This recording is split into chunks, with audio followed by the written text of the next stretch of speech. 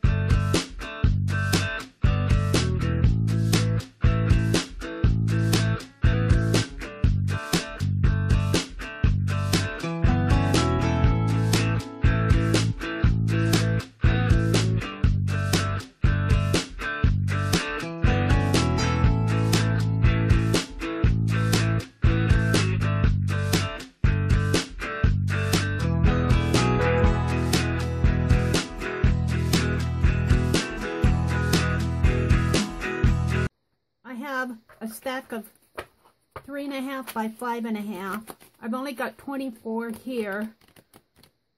I have some more out in the car, but I'll have to go out and get them for the last 6. I also have some of these little strips left over.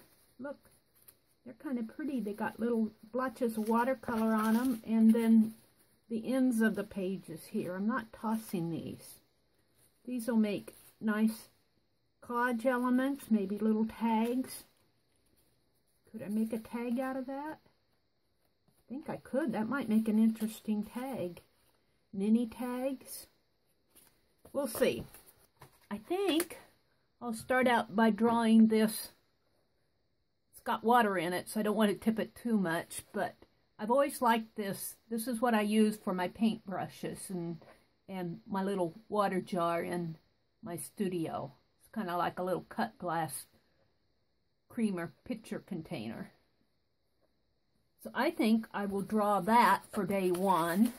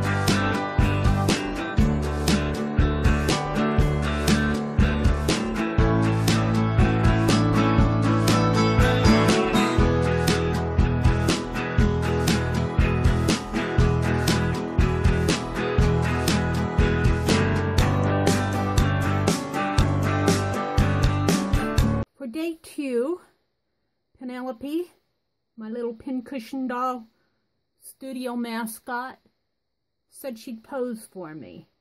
So I'm going to put her right here. I'm going to still use my pen and ink. I'm not using pencils for these because I am working on a color background and I want something to stand out. I'm still drawing. I'm just drawing with ink. So I am going to do a quick sketch here of Penelope.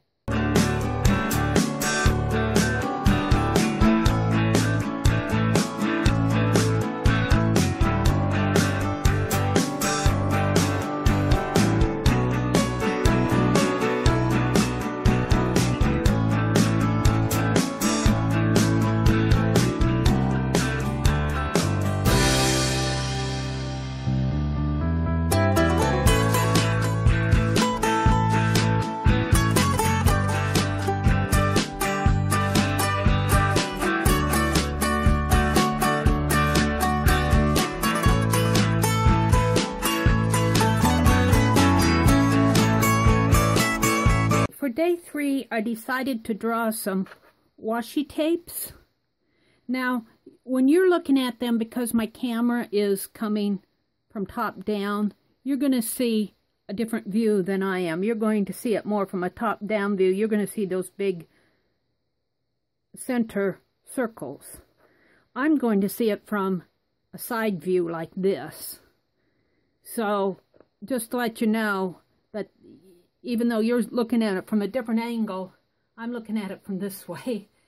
So, and I chose a different paper here. I chose some paper where I swiped with my brush here because I like these stripes for the washi tape. So that's, and I'm going to use my food ball pen. Now this is kind of like a white cloth tape, a medical tape. This is a musical tape. This is striped and this is polka dotted red back here. So I'm going to start over here with the white tape.